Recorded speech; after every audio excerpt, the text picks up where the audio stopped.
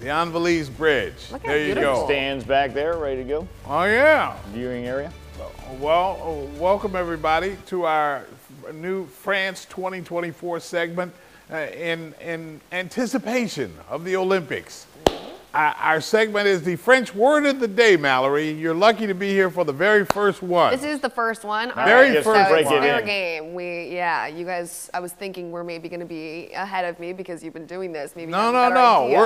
This is new for all of us. That's right. All right. Nothing says Olympics coverage like the French word of the day. We'll guess. And the way it works is that we get a new word connected to the Olympics, and we'll guess how to say it in French, all right? And then we'll get the actual translation. Okay. All right, and today's word is breakdancing. So, how is that connected? So do your best. Wait, is that an Olympic sport?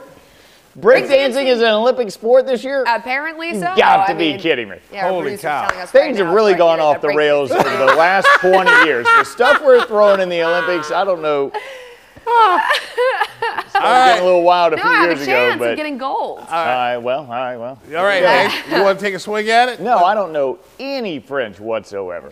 I know dancing is bailar in Spanish. All right. So I would assume it's something of a something in French, but I don't know. All right, Mallory, your swing.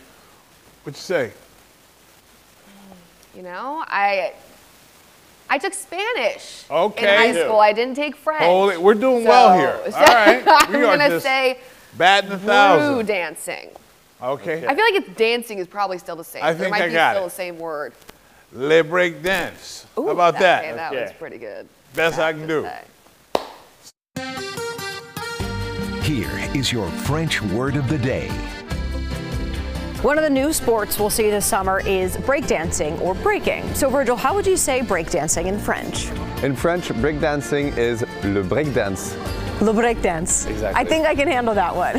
Virgil, thank you. That's your French word of the day.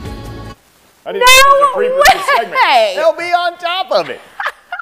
That was that was the luckiest guess of my life. I never guessed anything. I cannot believe that. All he did was put "le" in front of it. Le break dancing. Yeah. Because it's so ridiculous, they don't even have a word for it.